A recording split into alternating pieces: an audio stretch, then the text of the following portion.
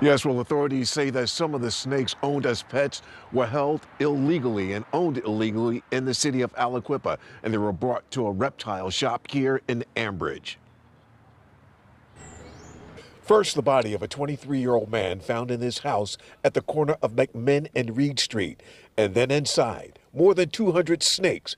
Jim Bologna is the Aliquippa Code Enforcement Officer. What was your reaction when you walked into the house? I was in shock just like everybody else who walked in. You're used to dealing with animals. I'm used to dealing with all kinds of other animals, and this is my first reptile experience. Authorities say the deceased man lived with 3 other people. They also say whoever owns the snakes were in violation of the city's ordinance because some of the snakes are venomous.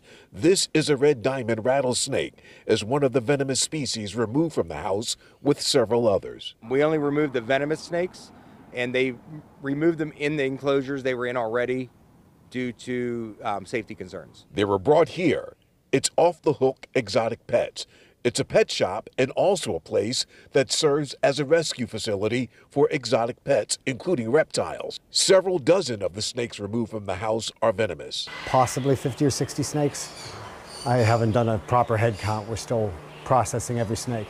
The owner tells us what happens next. From what I can see, most of them are healthy. They're going to be healthy, happy here. We're going to make sure that we water them good and check them over for parasites, make sure they're quarantined, because the last thing we want to have is any of them having any trouble with us, because there are quite a few snakes. Now, authorities say that it could take 6 to 8 weeks to run toxicology tests to determine the cause of death for the man who was found inside the house. In the meantime, they say that they've assured residents in the area that there was no threat of any snakes moving randomly throughout the neighborhood. Reporting live from Ambridge in Beaver County, Sheldon Ingram, Pittsburgh's Action News.